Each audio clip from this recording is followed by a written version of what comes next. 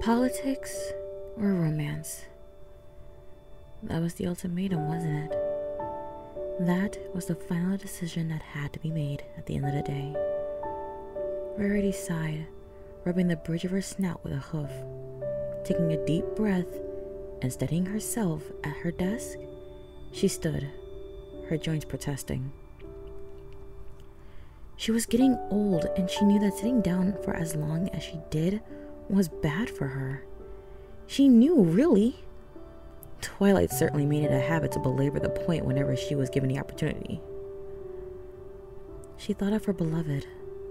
She thought of her, trapped in that glittering spire, chained to a desk, chained to a fake smile. A fake smile that she had gotten very good at over the years, to Rarity's concern. So long as Rarity could remember what a real Twilight smile looked like, however, she didn't care too much. It was selfish, but that was somebody else's problem. She had given enough of her life, of her precious time. She had been as generous as fate demanded. She would allow herself some small selfishness. She would allow herself to think of her lover, over their bodies tangled in the sheets as the summer sun beat against the cool marble of the castle.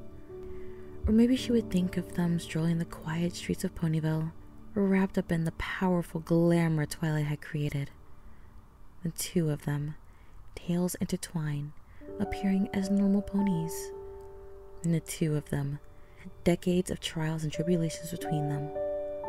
The two of them, walking in step into an uncertain future. There was an unmistakable domestic bliss in the two mares quietly working in each other's company. For Rarity, the low thrum of her sewing machine was the perfect backing track to the solid hms and ohs that spilled unbidden from Twilight's lips. You could always tell when she was lost in thought, a phenomenon Rarity paused her sewing to observe. Her body language was predictable in a way. She would roll her shoulders, tap her pen against the desk, chew her lip, mumble something under her breath, and this would repeat again. Her mind kept in time while her body played the rhythm. There was something mesmerizing about the entire thing. It seemed almost as a reminder that Twilight was just as much a pony as she was a princess. Her body was just as much flesh and blood as myth and magic. Seemingly noticing the absence of noise, Twilight stopped in her tracks. She set the pen down as she looked up and then over to Rarity. Hello, Rarity. Twilight's face and voice were difficult to read, almost diplomatic. Hello, Twilight. Rarity made no such effort to be opaque. Her voice was transparently thick with love and charm, and her body mimicked the tone. You're very cute when you get lost in thought. Twilight blinked a few times, her brain only just now catching up to the present moment.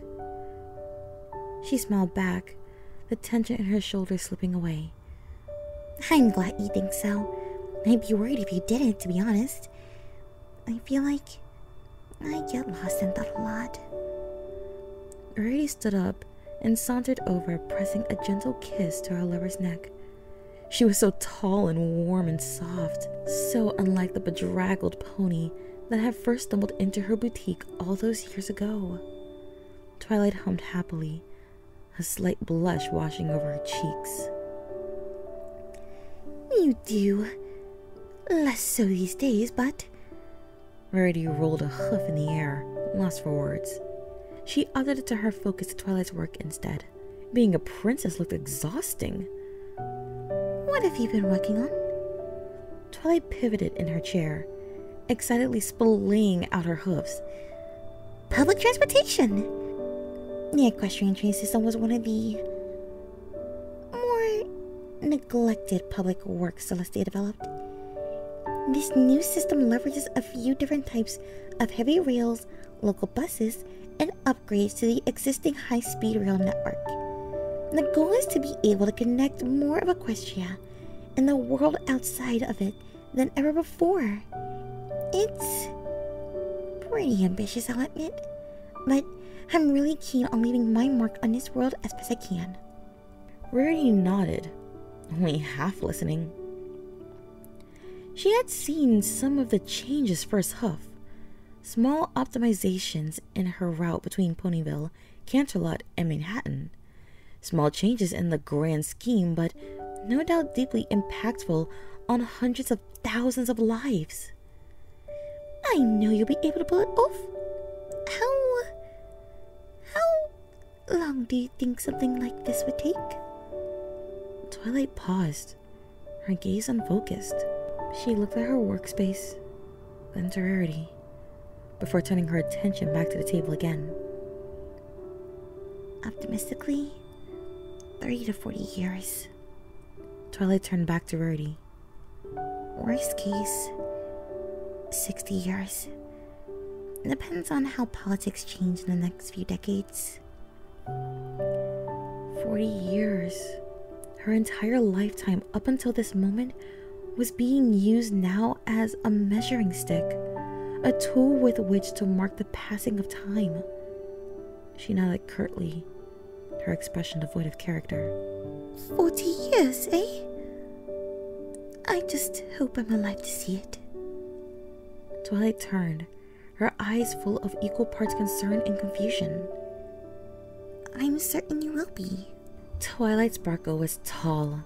She was graceful. She was wise. She was talking too goddamn much for a mare with a head to stand. Rarity was slumped on a couch, a cool washcloth over her eyes. She tried her best to imitate a comatose pony, sinking into the exquisitely comfortable cushions she currently sought solace in.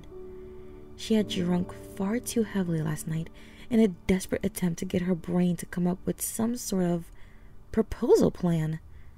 Anything at all. And all she had to show for her efforts was a splitting hangover and several inexplicable bruises. Oh, and a missed date with Twilight. Past Rarity had lacked the foresight to notify her mare friend that she would not be able to attend brunch after all, that a project had come up and that they could reschedule for later that evening. Instead, Twilight had let herself into Rarity's bedroom to find her sleeping, curled up on the floor and surrounded by bottles of rum. Twilight. Rarity didn't have the energy to keep her tone even as she spoke, the pain behind her eyes pulsing incessantly. Do be quiet. Right. Yes. Rarity could picture Twilight from across the room. She would fold her hose across her lap, her mouth a thin line. She would look around the room for something to catch her ever-moving mind.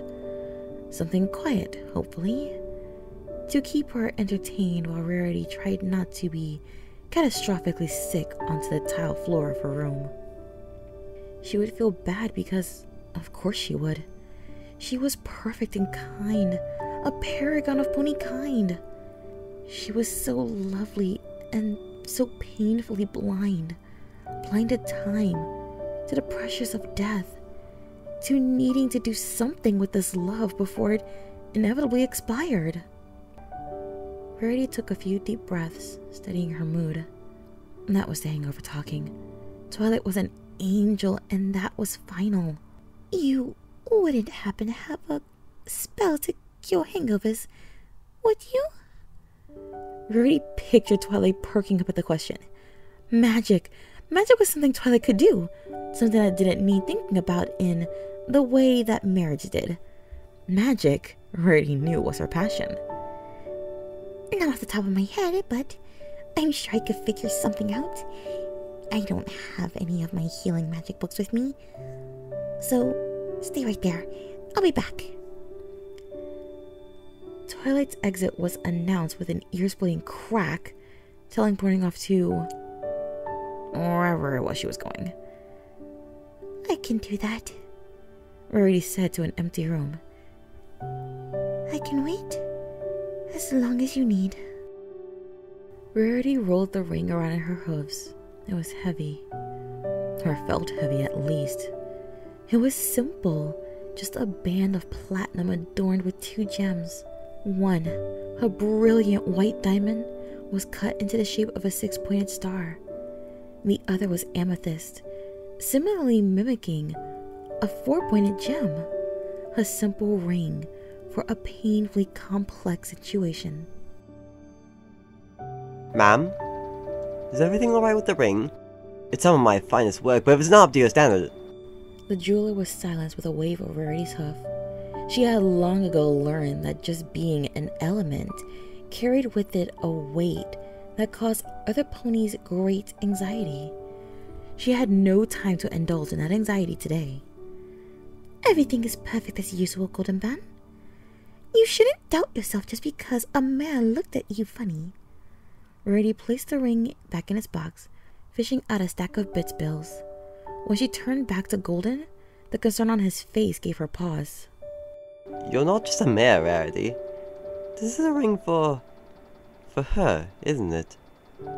Golden fiddled with the bills, not even bothering to count them before tucking them away. I've got to make sure it's perfect. This ring is going to live a lot longer than me. Rarity nodded, trying her hardest to keep her expression neutral. She's going to love it, I promise. I've never lied to you before, have I? Rarity flashed him a smile, putting the ring away into her bag. No, not to me. Not to me. Rarity thought about that. Not to me. To her friends, maybe. To herself. All the time. Never to him.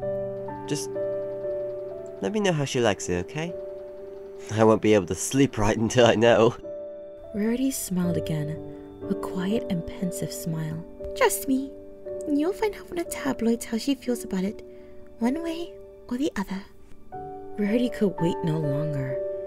She could only delay this for so long. Her brain screamed at her every moment she was alone with Twilight. Propose! Twilight turned to the next page, her glasses perched gently on the bridge of her snout. Rarity thought it funny that she needed glasses at all. How did the body of a mare immune to aging get to the point where glasses became a necessity? Maybe it was all those years spent as a unicorn reading. Maybe she wasn't as immortal as Rarity thought. Propose! Maybe she was just incredibly long-lived. Maybe the sisters' retirement was them realizing the end of their own lifetimes. Retirement would be the best way for their little ponies to understand that. Could you imagine what would happen if the sun and moon themselves said, one day, we will die soon? Rarity wanted to laugh at the absurdity of it all. Propose! Rarity could take it no longer. Twilight Sparkle, that beautiful mare, could only look at Rarity sideways as she slid off the couch and landed kneeling. Twilight Sparkle, love of her life, only understood what was happening when Rarity pulled a box out of the bag laying on the couch. Twilight Sparkle, crying tears of joy, reminded Rarity why she was in love. I was hoping... Rarity could barely speak through her choked sobs. That you would propose sometime before I died. I couldn't wait any longer. Will you marry me? Twilight managed a yes through her own tears, and for a moment, Rarity felt immortal.